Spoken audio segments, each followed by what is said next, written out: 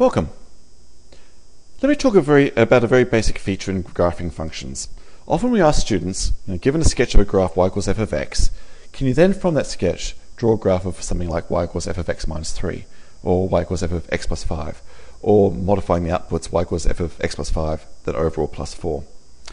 We try to often instill upon our kids that these correspond to translations. Translations to the left, translations to the right, up and down and so forth.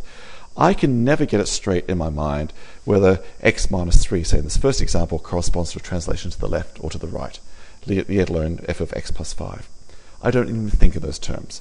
So what I'd like to do in this video is address another way of dealing with graphing functions like f of x minus 3 or f of x plus 5 without thinking in terms of left or right translations.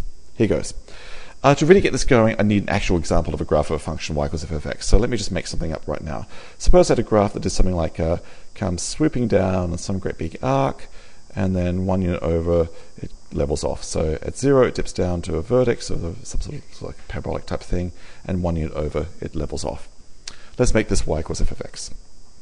And suppose I were then, from that, asked to graph y equals f of x minus 3. Well, I asked myself, what are we doing here? We're actually modifying the inputs. The inputs are no longer just x, they're now x minus 3. Now, our original graph does something very interesting at 0. So I'm going to ask, what input is now behaving like 0 for the x's? Well, obviously, if I put in x equals 3, I'm getting f of 3 minus 3, f of 0. So I could say that 3 is the new 0 for this graph, which means whatever the graph was doing at 0, it's now doing it instead at 3. Well, right then and there, I know the graph must be coming in, swooping down, have a vertex at 3, and then 1 unit over, leveling off. Must be occurring at 4. That's it. There's the graph. I guess that does correspond to a translation to the right, but I don't even think of those terms. I ask instead, what number is the new 0 for the x's? In this case, 3 is. Which means doing the second problem, y equals f of x plus 5, I'll do this one in green if I was to sketch that, all I need to ask myself was, okay, what's the new 0 for the x's? Well, negative 5 is obviously the new 0 for the x's. So whatever the graph was doing at 0 before, it's now doing at negative 5. Those must swoop down and bend up, and 1 unit over, go to the right. So it must be at negative 4. That's it. There's the graph of y equals f of x plus 5. In this third example, let me get a different color. This board is going to be a mess, and it's already messy. I'm actually doing two things here. I'm taking the graph y equals f of x plus 5, and to each of the outputs, I'm adding 4 units. That is, I take all the outputs I had before and make them 4 higher. With kids, I'd go through some process here, but it's fairly straightforward. That means I've got the graph I had before in green, but now everything is shifted 4 units higher. So this 0 now is 4 units higher. This leveling off is 4 units higher. Everything's happening 4 units higher. I must have a graph like that. So there it is. There's the graph of y equals f of x plus 5 plus 4.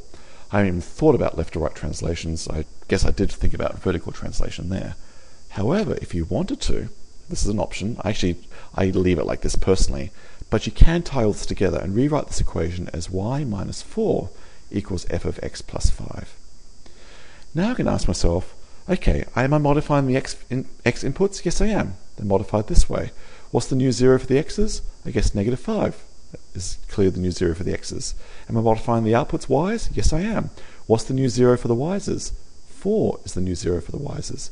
So whatever's happening at height 0 before for the y's is now happening at height 4.